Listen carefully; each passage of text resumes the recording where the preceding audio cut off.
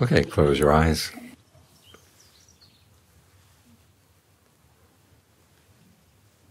Close your eyes and take a couple of good long, deep in and out breaths.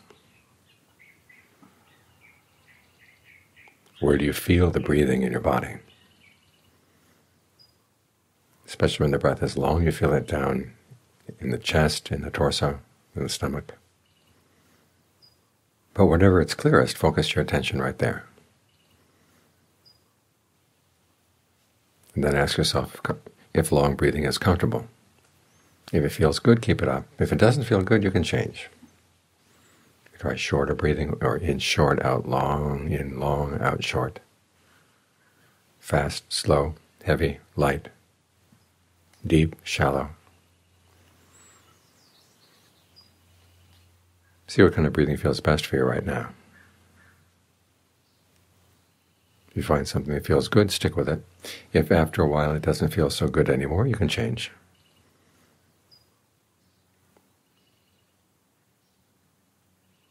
And allow the mind to settle down with the breath. It doesn't have to think about anything else. If other thoughts do come into the mind, you can ignore them.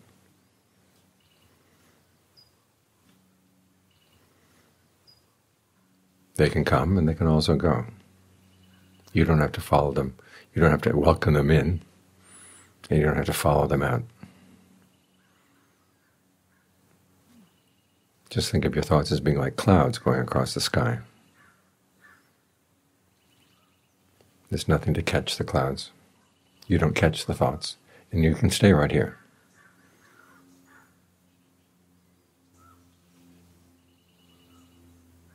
If your mind is like sails on a sailboat, the breeze comes and the boat goes wherever the breeze goes. So take down your sails. Let the wind blow right through. But you stay right here,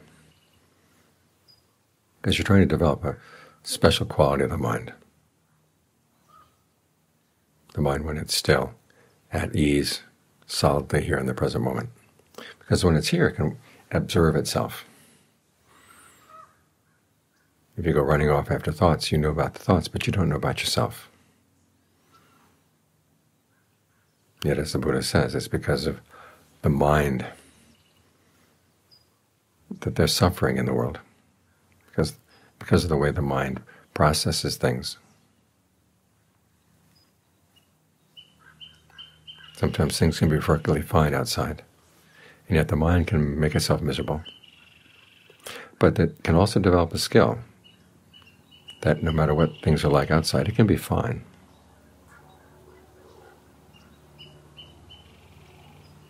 What this skill requires, though, is that you develop your inner resources. And the Buddha highlights 3 things inside that you can have some control over, and that will determine whether you're going to suffer over things or not suffer.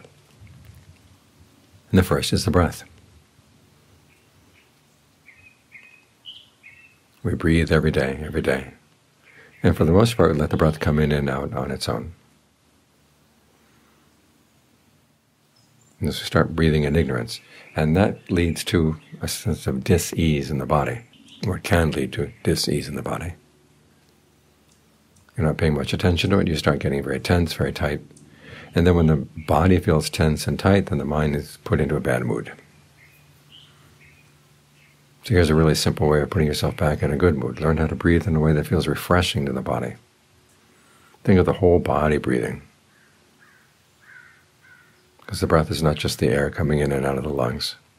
It's also the energy flowing through the blood vessels, through the nerves, and those extend throughout the whole body, down to the tips of the fingers, down to the tips of the toes, in front, in back, all around.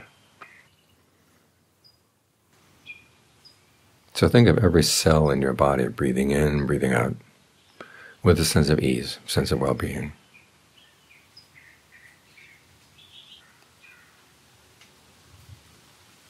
And that's the first element. The Buddha calls these things fabrications, sankhara. They're things that you can put together. You're not just stuck with the way they are. They're potentials that you can develop. The next potential is verbal fabrication, the way you talk to yourself. Like right now, you're talking to yourself about the breath.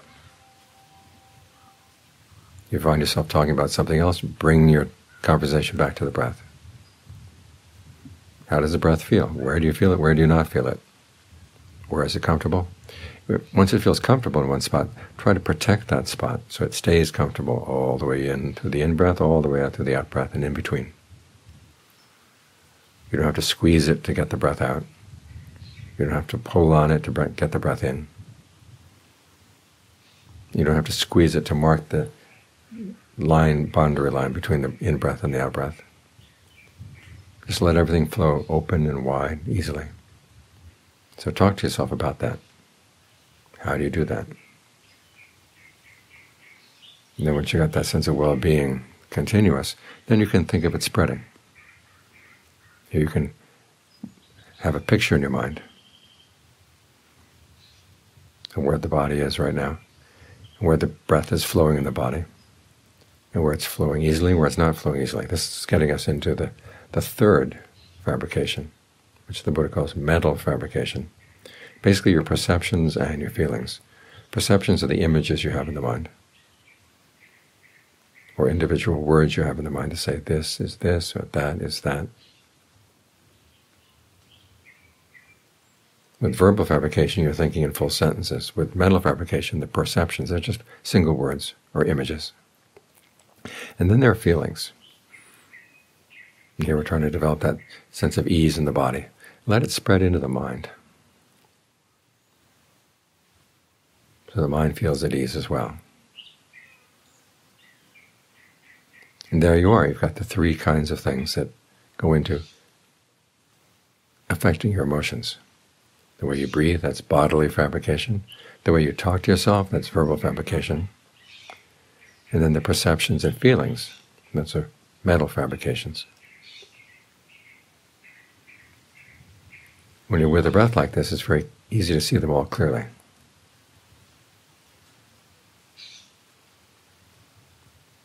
And then it's based on these three fabrications that we act. It's because we breathe that we can move the body. It's because we talk to ourselves that we can then speak in the world outside. It's because we have perceptions and feelings that the mind can think.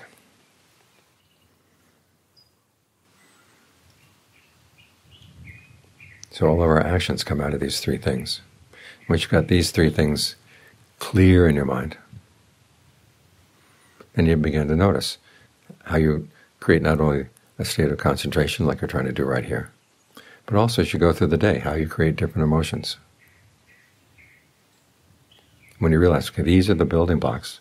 If you find that you're building an unskillful emotion, you can take it apart and build it with the new blocks. For example, when there's anger, you'll notice that you breathe in a certain way that's irritating. There'll be a tightness in the body, tightness in the stomach, tightness in the chest. And you feel you've got to get it out of your system.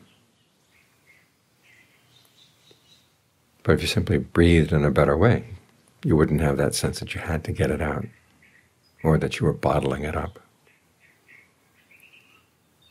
Then you can look at the way you're talking to yourself about this situation. Why are you focusing on things that make you angry?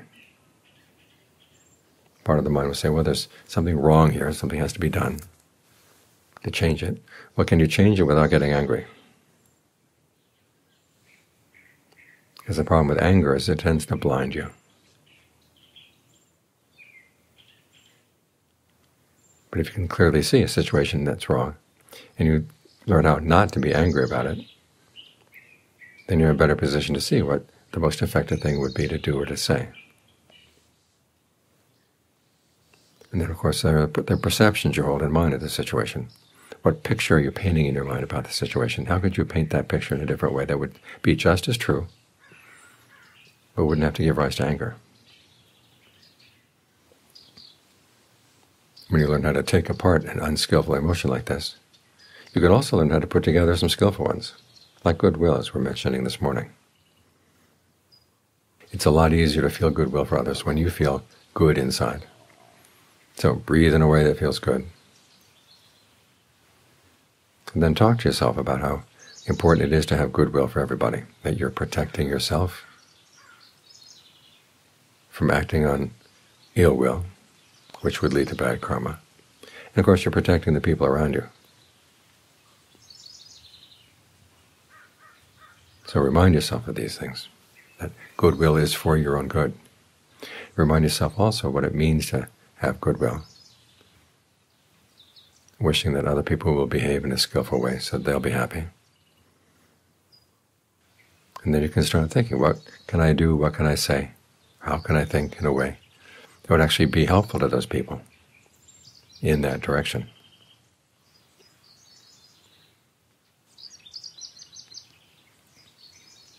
As for the mental fabrication, you can have an image in the mind of goodwill spreading around. And it's not diminished. It's not like butter. The more you spread it around, the thinner it gets. It's like the light of candles. You can think of every person holding a candle, and your candle is lit, so you light somebody else's, and then they can light somebody else's, and light somebody else's. The fire gets spread around, but it doesn't get darker. It doesn't get dim. In fact, it actually gets brighter the more it's spread. So if you can have goodwill for everybody, it's better than just having goodwill for a few people.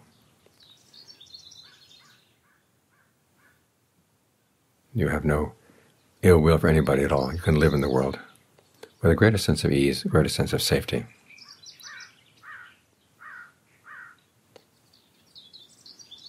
So it's useful to get to know your mind in terms of those three kinds of fabrication: the way you breathe and how the way you breathe can affect your mood.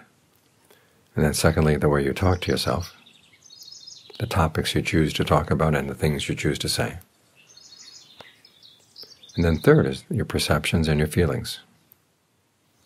And here the feelings, of course, are related to the way you breathe, but also the way you think.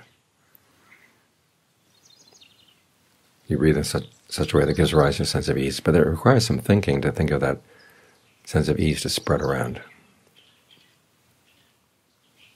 You hold an image in the mind of how the feeling of comfort can spread. You might think of energy channels in the body or energy centers in the body. Think of them being wide open, filled with good energy. And by putting things together through these three kinds of fabrication, you're really changing the state of your mind. And keep that in mind, remember that. So when you're in a bad mood, you can stop and ask yourself, well, how can I change this mood from within? All too often when we're in a bad mood, we look for help outside. We want somebody else to put us in a good mood, or we want to do something outside to put us in a good mood. But if our good mood depends on things outside, we're not safe. You want your good mood to depend on things inside you, skills that you develop inside. And that way you can go everywhere and not be a victim of bad moods, and not be a victim of the kind of karma that you tend to create when you're in a bad mood.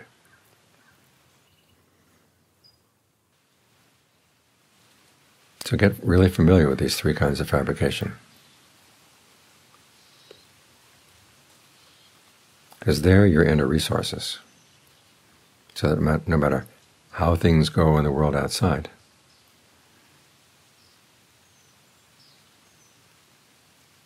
you still have resources inside that can create a state of well-being,